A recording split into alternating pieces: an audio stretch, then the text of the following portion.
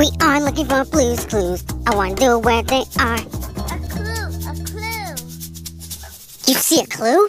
Is it in front of me or behind me? Behind you. Okay. Freddy, have you seen a clue around here? I still don't see it. Where's the clue? It's right there.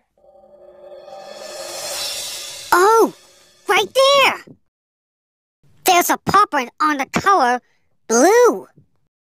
You know what we need? Our handy-dandy Notebook. notebook, right. Oh, I get to use my blue crayon. Okay, so, the color blue.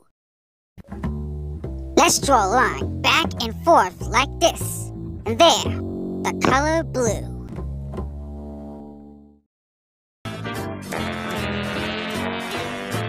Yellow! Wow, this kitchen has a whole lot of things that are yellow.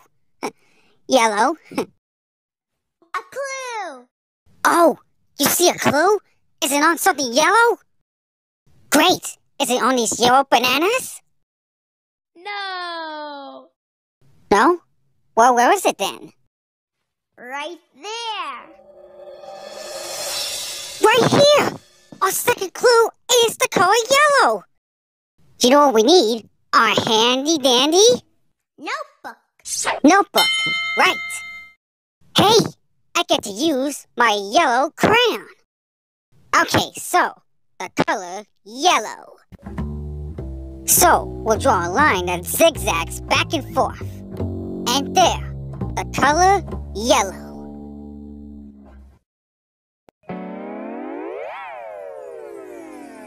Colors, colors everywhere. A clue. Yeah!